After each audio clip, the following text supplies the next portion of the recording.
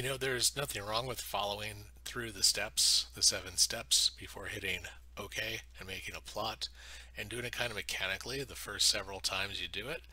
But at some point, if you're serious about CAD, you're going to want to understand, what do these things mean? Why am I clicking on them? And what are my options? So let's just talk briefly about that. What is the name of the device I'm going to print on, right? That's what's being asked here for the name of the plotter or printer. In class at Bakersfield College, we'd be picking the MS9 or the MS10 printer so that you're printing to the machine in the right room. Of course, at home, you don't have connection to the BC printer. You will be either printing to your own personal printer that's connected to your computer, or you'll be printing a PDF file from the DWG file. What size of paper are we working with? Well, the plotter limits you to the different sizes of paper. If we said none and clicked on this, you would see every size of paper possible in both standard imperial and metric sizes. So there's a lot. Paper has a funny system for naming. 8.5 by 11 paper is called A, 11 by 17 is called B, 17 by 22 is called C, and it works up to D, and then E, and that's the largest sheet we'd be printing in a technical drawing environment. Okay, but these are the sizes of the paper. The A size is also called letter. 8.5 by 11 is also called letter size.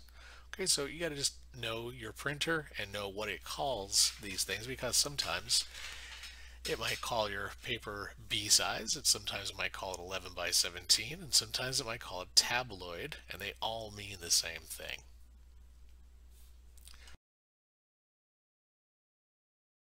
What is the area that I'm going to plot? Well, AutoCAD is usually set to display, which is dumb.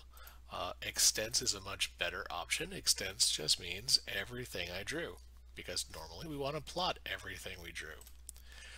Another possibility, though, is the limits. If you know what the limits are, you can set AutoCAD to just plot the limits and nothing beyond them. Another option would be to make a window and say, I only want things inside this window to be plotted. And whatever you specified in your window, well, that's what gets plotted. Do you want your plot to be centered? Well, of course you do. Nobody wants a drawing that's all jammed up in the corner.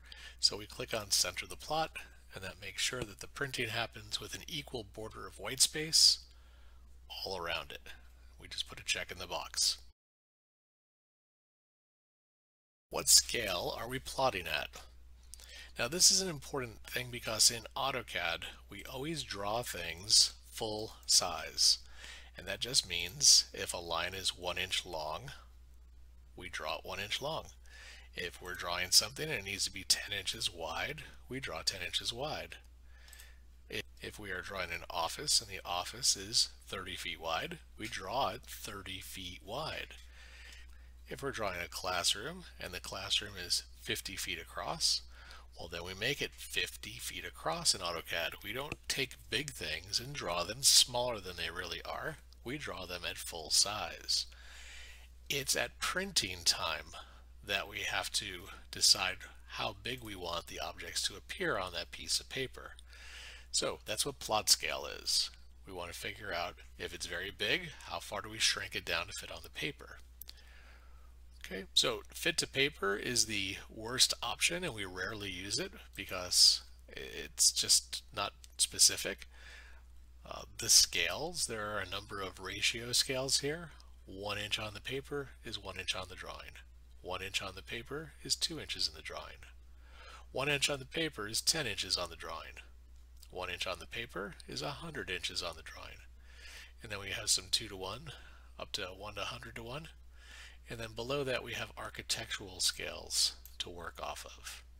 So these are our plot scales, and normally you're going to specify one of them. 1 to 1 works for small things. 1 to 1 does not work for big things. Finally, plot style table. Well, if it is set to none, and you go to print on your printer at home, and you have a color printer, then you're going to get color on your drawing. If you did a drawing and the drawing is white lines on black, those become black lines on white paper. But if you're working on a drawing that's got color, and we go to plot, well then we're going to get colored lines on our piece of paper. So normally CAD drawings are not plotted in color.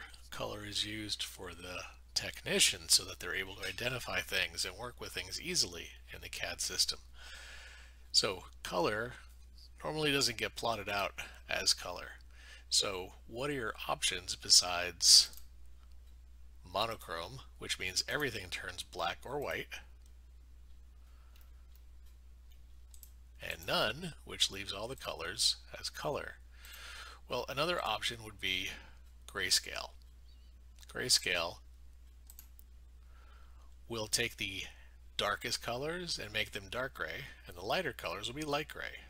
If we did a preview, we see how we have black where there were white lines on the screen, but now the cyan, the magenta, the green, the yellow, these have been translated into gray tones. Okay, for our class, we're always going to plot at monochrome though. If we are plotting to a printer connected to the network, or if we're printing to a PDF. Incidentally, if you leave it on none and you're expecting to get color, what will happen if you have a black and white printer? Well, if you leave it on none and you preview it, it looks like it has color, but if your printer is black and white, it's not going to give you colors. It'll give you dark black lines where you had white lines in AutoCAD, and then the green will be a very light gray. The magenta will be a darker gray. The cyan will be a light gray. And if you have yellow, that'll be a super light gray color. The other option, of course, that you have is drawing orientation. Right now this is landscape,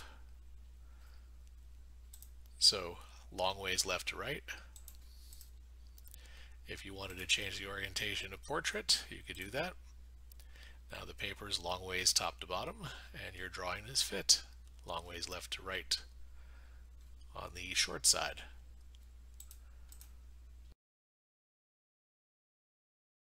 Okay, so these are all the different settings in the plot dialog and what they refer to.